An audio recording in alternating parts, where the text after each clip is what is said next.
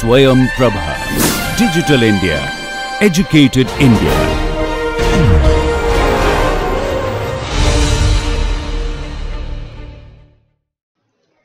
Hello learners. Welcome to the Unit 4 of the Open Economy, and the lecture today is in continuation of the topic which we started in the previous lecture, that was the Mundell Fleming model. In the previous lecture, we had derived the IS star and LM star curve, that is, the curves of the goods market and the money market in a small open economy, and seen that how equilibrium is achieved in Mundell Fleming model between the exchange rates and the level of income when both the goods market and the money market are in equilibrium. Today in this lecture, we will be seeing that what is the impact of the exchange rate variation on the small open economy, and thereafter we will examining the relationship between the various policy changes and the equilibrium. So far, we have understood that what is nominal exchange rates and what are real exchange rates. Today, we will be getting introduced to a new concept of the floating and the fixed exchange rates. These are basically the types of exchange rate systems which are adopted by the various countries of the world. We'll see that what do we mean by floating and what do we mean by a fixed exchange rates. In a floating exchange rate system, as the name itself is indicating, it is such that the rate of exchange is allowed to fluctuate in response to changing economic conditions. If you see this definition that we have given, what does it say? It says in a system of floating exchange rates, E, what is E? E is the exchange rate. The E is allowed to fluctuate in response to the changing economic conditions. That is, if an economy allows its rate of exchange or its domestic currency with respect to foreign currency, its rate to fluctuate or change if there are change in any economic conditions, then such a rate of exchange is called as the floating rate of exchange or floating exchange rates.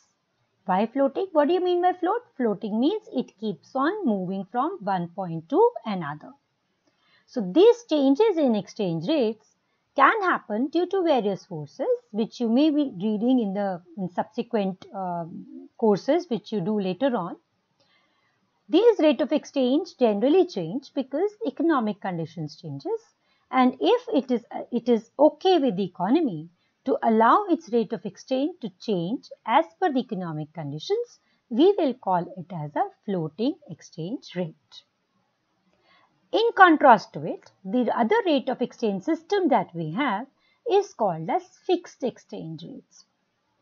Under the fixed exchange rates, the central bank of the economy or of the country trades domestic for foreign currency at a predetermined price. Or in simple words, what we are saying is that the central bank of the country does not allow its rate of exchange to fluctuate. At a pre-announced or at a predetermined rate of exchange, the domestic currency to the foreign currency is always traded at the same point. You will not see any kind of a fluctuation, a day-to-day fluctuation or a short-term fluctuation in this kind of an exchange rate system. So, what is a fixed exchange rate? That rate of exchange under which the central bank of the country allows it predetermines the rate at which the domestic currency will get converted into the foreign currency. Whereas in a floating exchange rate, this rate of exchange is allowed to fluctuate if there are any changes in the economic conditions. Now, why have we introduced these concepts is because when we understand the Mundell Fleming model, we will be seeing that how the policies of the government have an impact on the economic variables of a small open economy in case of floating rate of exchange and in case of a fixed exchange rate. So, we will be talking about the fiscal and the monetary policy and see that if the monetary and the fiscal policy changes are brought about in a floating rate of exchange, then what happens in the economy to the rate of exchange or to the total aggregate level of output? And if such a change in the policy is brought about in a fixed exchange rate system, then what repercussions or impact do we see on the rate of exchange and the level of aggregate output? So, I hope you understand that what is floating and what is a fixed exchange rate system. Just keep these definitions in mind, because when we move forward, we will be seeing that they have a very different impact. Floating exchange and fixed exchange have a very different impact. The fiscal policy and monetary policy have a very different impact in case of both type of exchange rate systems. So, as we just said, that initially we will be starting with the floating exchange rates. So, the first policy that we are considering is the fiscal policy. And I'm sure by now all my learners are very well aware of what is a fiscal policy.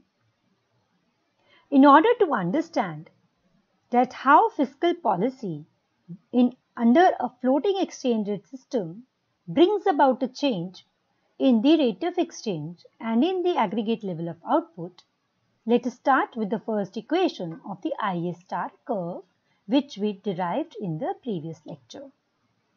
So, what equation do you see, learners? We say y is equal to c, which is a function of c into yd, means that the c is a function of the disposable income, plus I, and what is I? I is investment. What is investment dependent on? Investment is dependent on the R star. What is R star? R star, we had seen in the previous lecture, is the world market rate of interest. Plus G is the government expenditure, plus net exports, and net exports are dependent on what? They are a function of what? Of the equilibrium of the exchange rates. So, whenever we are talking about fiscal policy, we have seen that by fiscal policy we mean the change in the government expenditure or the tax rates. So, if we are saying there is a change in fiscal policy, this essentially means a fiscal policy will bring about a change in which equation? In the equation of the IS star curve, because G and T are a part of this equation. This we have seen when we did your ISLM model for a closed economy as well. The second equation which is of interest to us is the LM star equation, that is the money market equilibrium. So, we had seen in the previous lecture that equilibrium in the money market is achieved where the demand of money becomes equal to the supply of money. So, in the equation that you are seeing right now, M by P is the money supply, real money supply, and it is an equilibrium, it becomes equal to the demand of money. So, if demand of money is denoted by capital L, what is demand of money dependent on? Demand of money is dependent on the rate of interest and on the level of income. Again, I repeat, as R star is what? The world market rate of interest. In the Mundell Fleming model, which we had started in the previous lecture, we had said the equilibrium is where IS becomes equal to LM, or in this case IS star becomes equal to your LM star, or the point where the goods market as well as money market are simultaneously in an equilibrium, we say the equilibrium in the economy is achieved. So, this graph that you see is where we are going to plot the IS star as well as the LM star curve, and later on in this graph itself we will be seeing the impact of the fiscal policy in case of a floating exchange rate. So as you can see in this graph, we have taken exchange rates on the y-axis and the aggregate level of output on the x-axis. You have this blue line which is downward sloping, which is representing IS1 star, means this is the line on which the goods market in this open economy is in equilibrium. And we have already discussed in detail in the previous lecture that why this IS1 star is showing a negative relationship between the rate of exchange and the aggregate level of output. The second curve which we are going to make is what? It is going to be the LM curve. What is LM curve? Again we are saying the equilibrium in the money market. The point where LM1 star is equal to IS1 star, this is the point where we get the equilibrium rate of exchange between in this small open economy. So in our diagram, it is represented by small e1. So the economy is in equilibrium and the rate of exchange is at E1 and the aggregate level of output in this economy is Y1. And remember, this exchange rate is floating. Floating means we will allow this rate of exchange to vary or to change. It can go up or it can go down, or in more technical terms, we can say that this rate of exchange can depreciate, or this rate of exchange can, or your currencies or this currency can show a depreciation, or the currency can show an appreciation. So if the government of this particular small open economy decides to have an expansionary fiscal policy, that is, it may decide to increase its government expenditure or it may decide to decrease its tax rates. So an expansionary fiscal policy, how does it have an impact on the exchange rates or on the domestic and the foreign currency? We will be seeing right now. An expansionary fiscal policy will lead the IS1 star curve to shift. We have already done in the previous lectures that this IS star curve will shift due to the fiscal policy. We are talking about, we are assuming or we are taking a situation of a fiscal expansion. That is, we are assuming that, or we are taking a situation where the government has increased its either its expenditure or it has reduced its level of taxes. Therefore, we will see this IS star 1 to shift outside or to shift to the right. So this black arrow is showing that your IS curve is going to shift. IS star curve is going to shift. It shifts to a new line. It moves outward. It shifts outwards. And the new IS star curve that we have is IS2 star. Since LM1 star curve is not getting affected by this fiscal expansion, this LM curve will not move because this G and T are not going to have an impact on the demand of money, therefore, or supply of money. Therefore, LM curve is not going to shift. The shift is only going to be in the IS curve. What do we see, learners? We see that the new equilibrium is achieved where IS2 star becomes equal to the initial money market equilibrium curve LM1 star. And this particular equilibrium is at a higher rate of exchange of E2, whereas the level of aggregate output is still the same.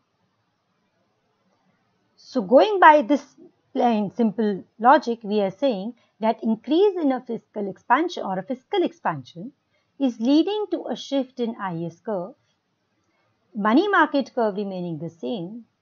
We go to a situation where in this small open economy, the rate of exchange has gone up from E1 to E2, or your domestic currency has appreciated. But this particular argument that we are making is not very intuitive. Intuitively, if you ask as to why this has happened, for that we should understand that what are the economic forces which have taken place, or what role have they played in getting this E1 to rise to E2 or Y1 to remain where it was. So to do that, let us again see that what has happened. The government went in for a fiscal expansion. A fiscal expansion increased it shifted the IS curve, IS star 1 to IS star 2. We have seen in the previous lectures when we were talking about the ISLM model in a closed economy that when there is a fiscal expansion, it leads to an increase in aggregate output, but it also leads to an increase in the rate of interest. So this means that when the fiscal expansion took place in this economy, had it been a closed economy, we would have seen Y to increase, whereas your exchange or your rate of interest would have also increased. Now, since this is an open economy, an increase in the rate of interest due to the fiscal expansion would mean that the domestic rate of interest has become more than the world market rate of interest. What will this lead to? Because of this, foreign savers would get attracted to this small economy and start bringing their funds to get them invested in this small economy. So with an increase in rate of interest, foreigners would be willing to come to this small economy and start making investments in their currency. So because of this, what will happen is that they will bring foreign currency, and in exchange of this foreign currency, they would require domestic currency.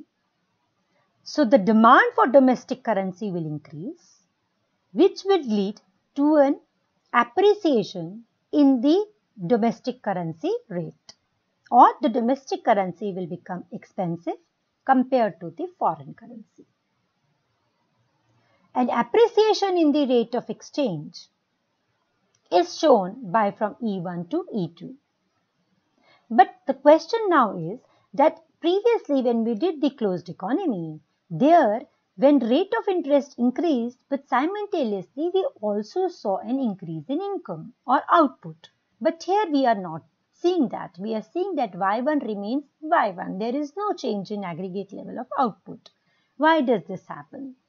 Now, seeing from the other point of view, we have just understood that because foreign investors or foreign savers came to this domestic economy, they pushed up the rate of exchange of this domestic currency. Domestic currency became expensive, or its value appreciated from E1 to E2. Now, when there is an appreciation in the domestic currency, this means that compared to the foreign goods, domestic goods have become expensive and foreign goods have become cheaper. With an increase, because domestic goods have become expensive, of course, the exports therefore will decline. Because what we are selling has become expensive to what foreigners are buying for in their country is selling at. So if foreign goods are cheaper than domestic goods, automatically the demand for domestic goods in the foreign market will reduce. So our exports will reduce.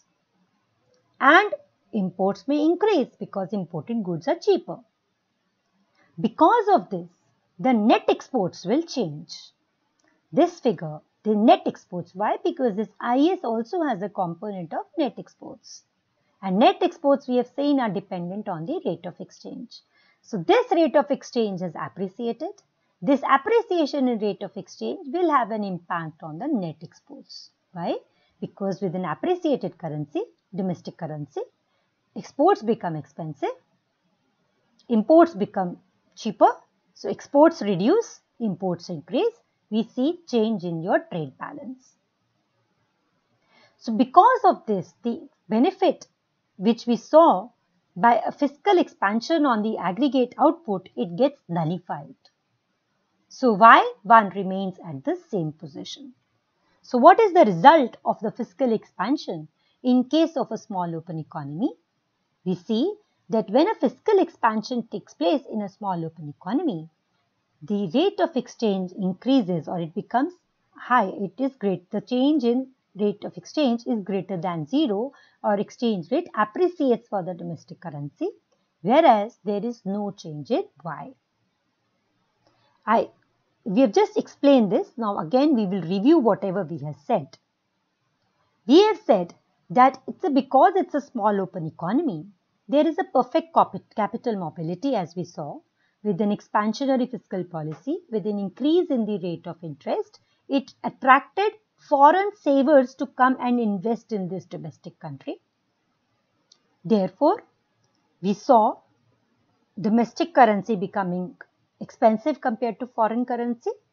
So, because of this perfect capital mobility, that net exports changed and real GDP could not. So, in the expansionary fiscal policy in the closed economy, we had talked about the concept of crowding out. What was crowding out? Crowding out basically said that when an expansionary fiscal policy takes place, it leads to an increase in the rate of interest along with the increase in aggregate output. But that increase in the rate of interest reduces the level of investment in the economy because investment now becomes expensive. So this crowding out, which we talked about in context of the closed economy, can also be explained in context of an open economy. As we just said, in a closed economy, the fiscal policy crowds out investment. Why? Because interest rates have risen.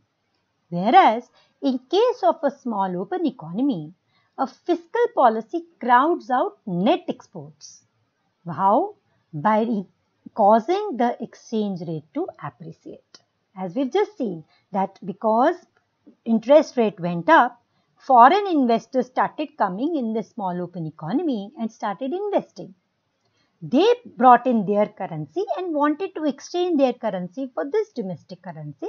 Therefore, the domestic currency became expensive, became dearer as compared to the foreign currency. So, the exchange rate for the domestic currency appreciated. An appreciated exchange rate had its impact on the exports as well as the imports of this economy because with an appreciated exchange rate, exports became expensive.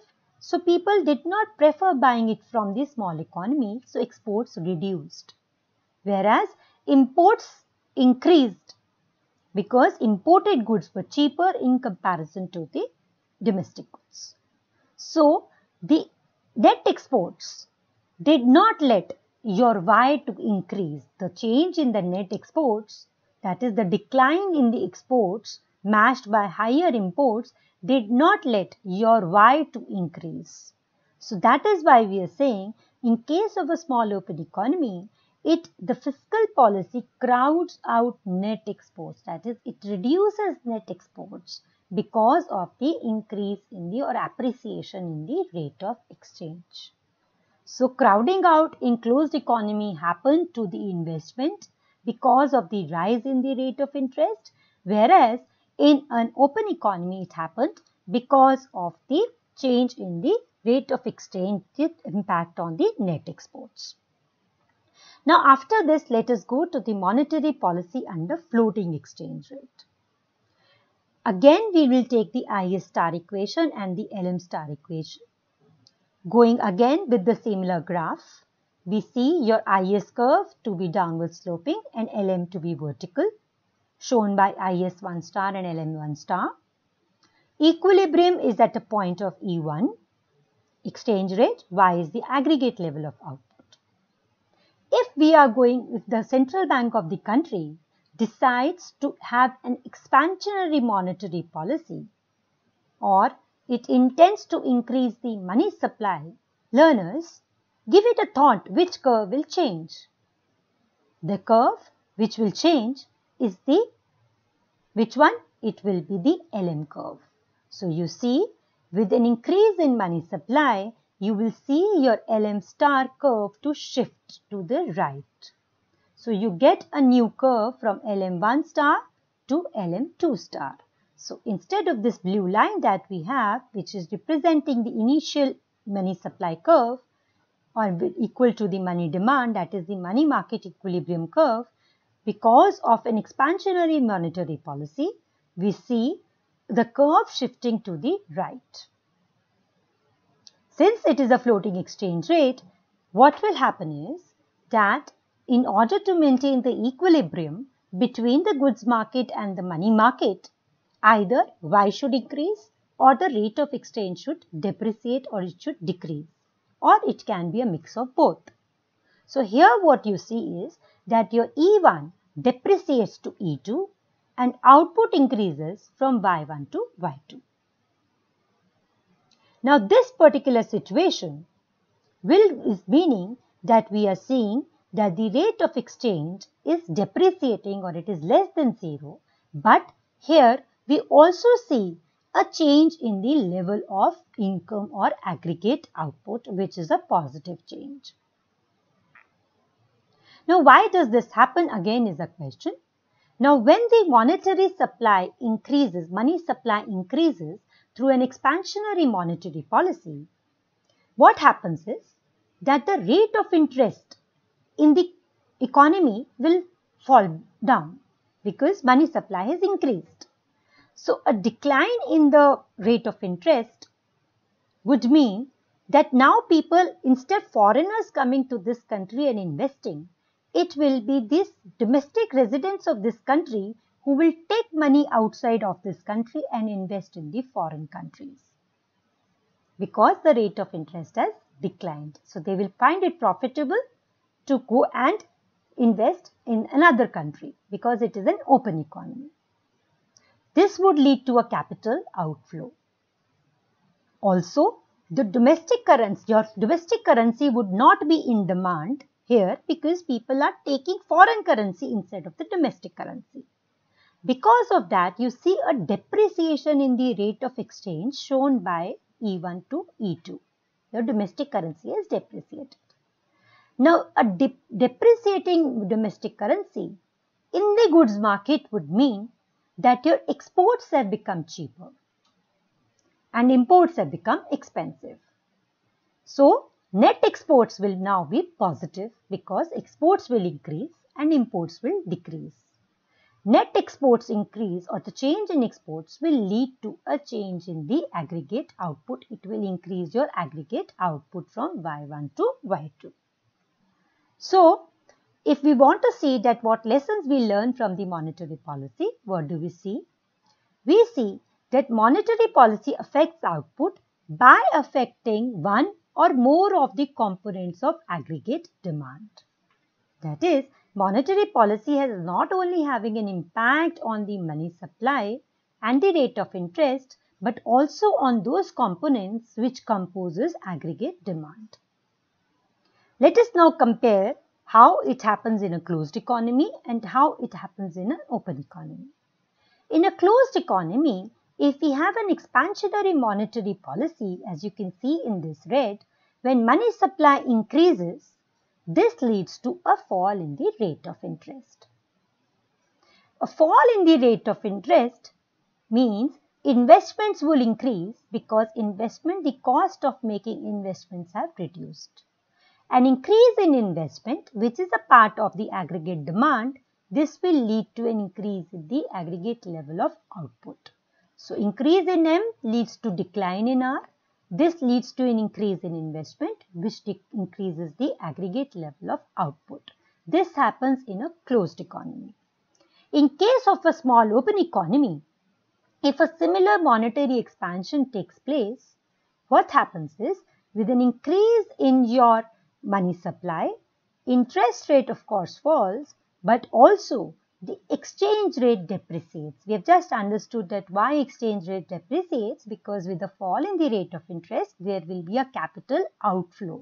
Net capital outflow will take place. So, your exchange rates will depreciate, domestic currency will depreciate. A depreciation in the domestic currency would mean net exports will increase because exports have become cheaper or domestic goods have become cheaper compared to the foreign goods. So the demand for domestic goods will increase. So NX, which is also a part of aggregate demand, will push up your aggregate level of output. So, but one thing that we have to understand here, learners, is that expansionary monetary policy does not raise the world aggregate demand. The world aggregate demand is the same. It is only the shift is from foreign goods demand to the domestic goods demand. So overall aggregate output in the world economy will remain the same, but there is just going to be a shift from foreign goods to the domestic goods. Therefore, we are saying increase in income and employment at home is being made at the expense of losses abroad. Because your exports become cheaper compared to imported goods, in this small open economy, there is an increase in Y, which will of course lead to an increase in employment. But this increase in income and employment in this domestic economy is at the cost or as the expense of the loss of income and loss of employment abroad. So that is the difference between the monetary policy in the closed economy and in the open economy. In the next part of the lecture, we will be talking about the impact of these policies if the country is having a fixed exchange rate system. So we'll meet you in the next lecture. Thank you.